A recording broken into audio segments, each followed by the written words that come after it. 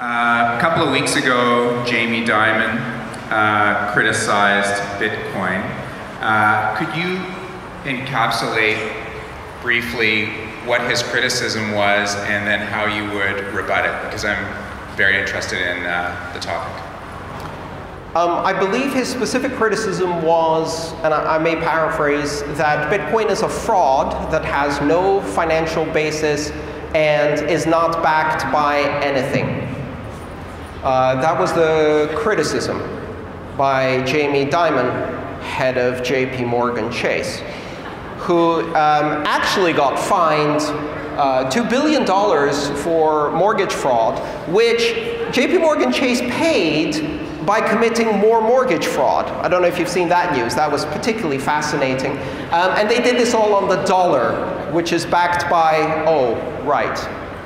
So, you know, I think my most honest reaction is Jamie doth protest too much, methinks. And it's interesting how the head of the largest investment bank in the world finds time in his very, very busy day to speak about a nothing, an irrelevant little technology that has no impact on the world. It's almost disconcerting that he would pay so much attention. By the way, as he was saying that, JP Morgan traders were buying Bitcoin. So I will give you a prediction which I've made before. The world's banks have never faced competition from the internet. They need to learn really quickly that when the internet comes from your industry, it doesn't end well. Look at all the other industries that faced intense competition from the internet. Well, the internet is now coming for banking. And the result of that will be that banks and their executives will not only lose their industry or their power in the industry, but they will go through the 5 stages of grief: denial, anger, bargaining,